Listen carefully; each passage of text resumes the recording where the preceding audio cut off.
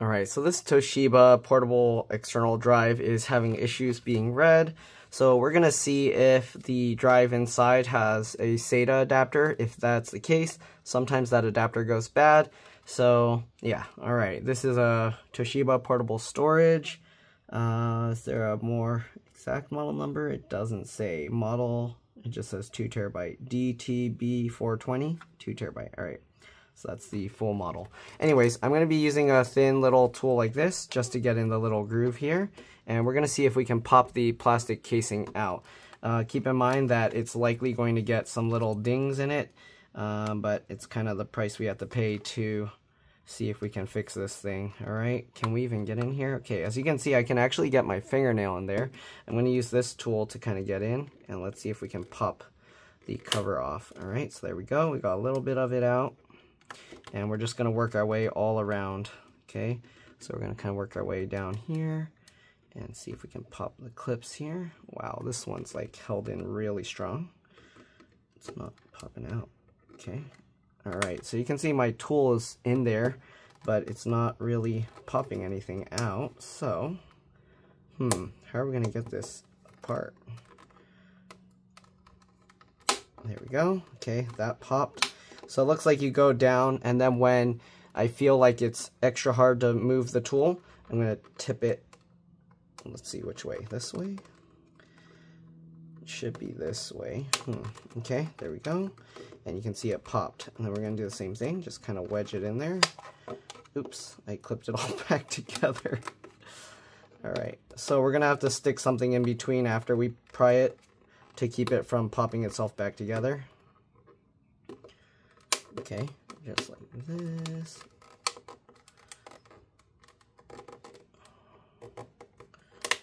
Okay, let's see, what can I pop in there? The gap doesn't actually open up pretty big, so it doesn't open up very big, so I don't know. Let's see if I can get a popsicle stick in there. No?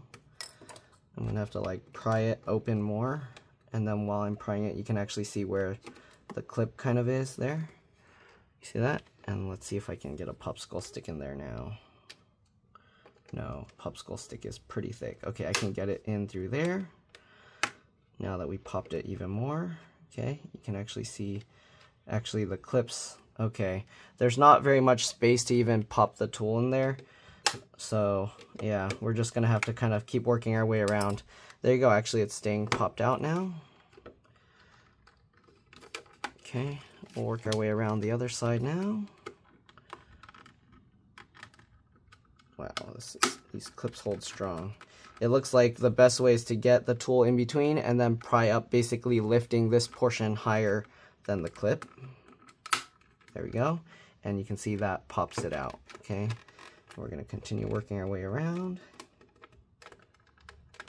The corners are the hardest because, yeah, it's harder to pry the material away on that corner. It's more solid. Okay, go here, same thing, get over there, and then continue prying. See, those corners are the tricky part. All right, getting most of that out. And right here, and there we go. Okay, so now that we pried all of it out, here you go.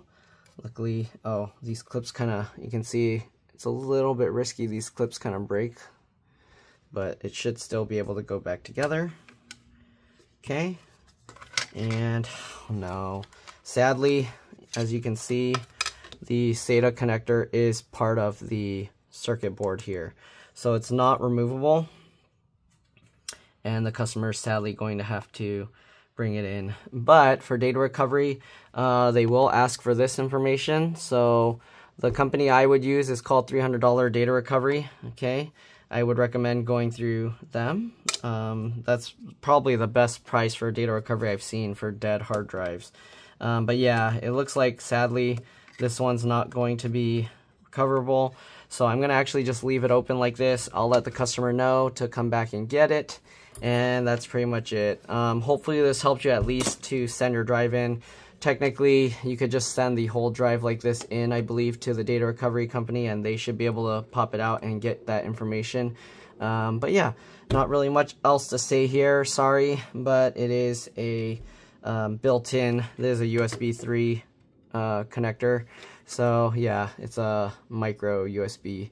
Alright, so that's pretty much it. Hopefully this helped you at least so you don't have to waste your time popping this open. Thanks for watching, and I'll see you all in the next one. Alright, let's drop this. Bye.